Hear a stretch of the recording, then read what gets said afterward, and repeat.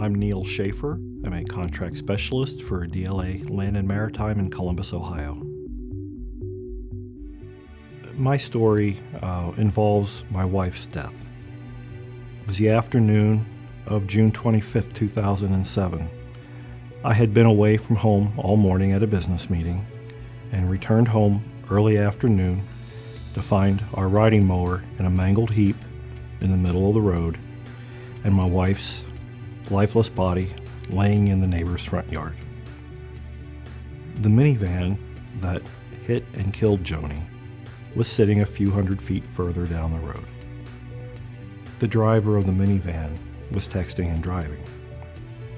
Became focused, more interested on what was happening with her cell phone, looked down, and didn't look up again until she had left the road.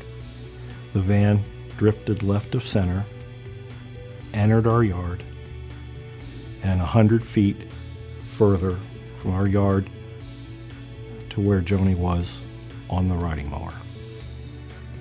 We were married for 18 years. Our daughter at the time was 14, our son was 11.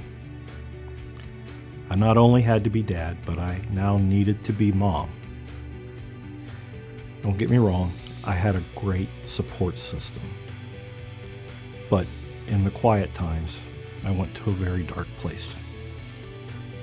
It took me some time to come to terms with what had happened and the finality of it. I got to the point where I knew I needed to do something.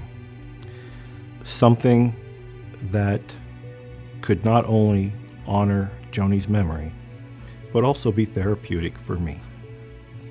So I came up with this crazy idea of speaking at the local student driving school.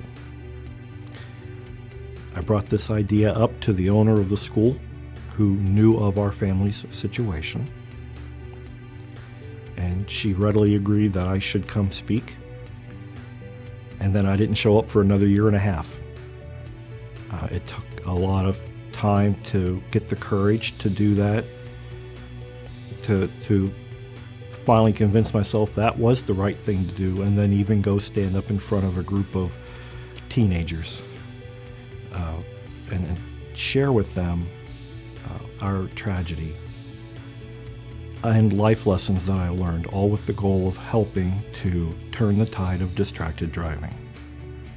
I've forgiven the driver that killed Joni. She didn't set out to do that. But even if she had, I would forgive her. It didn't happen right away. It took some time, but I got there.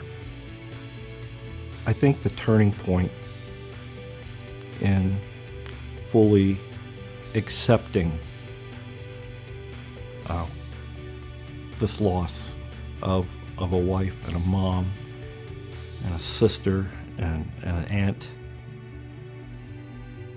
was during a dream. In the dream, Joni and I were unloading groceries. A large vehicle pulled into our driveway, but I could only see it in silhouette. Two people got out of the vehicle. I could only see them in silhouette, but I somehow knew it was a father and a son. They called to Joni. They said, "You need to come with us. You have work to do." Joni stopped what she was doing. She left. No goodbye, no explanation. I wrestled with what this meant for a while and had some folks help me understand it. That father and son, that was God and Jesus. That's when I knew that everything was going to be okay.